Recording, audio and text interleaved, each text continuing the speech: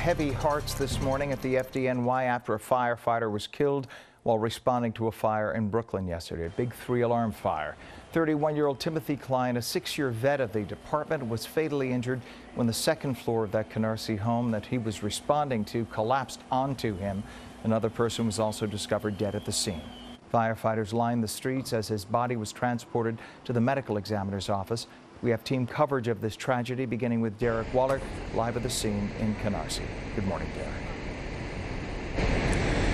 Ken, good morning, and I can tell you that today there are plans to tear down this home that's located just down the block here on Avenue N, where you see all this firefighter activity remaining this morning. Now, how that fire started remains a mystery, but we do know that it killed 2 people, including 31-year-old FDNY firefighter Timothy Klein, who was trapped after a ceiling collapsed on top of him.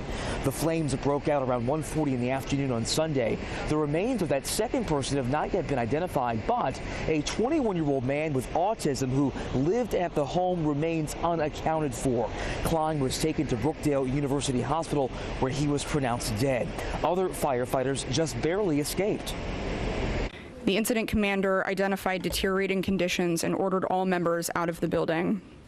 As they were doing so, there was a partial collapse of the ceiling. I cannot describe the heartbreak of the FDNY today to have lost a member doing what our members do best, putting their lives on the line to save others. Now, 8 other firefighters actually sustained injuries in this fire, but thankfully for them, those injuries are described as not life-threatening.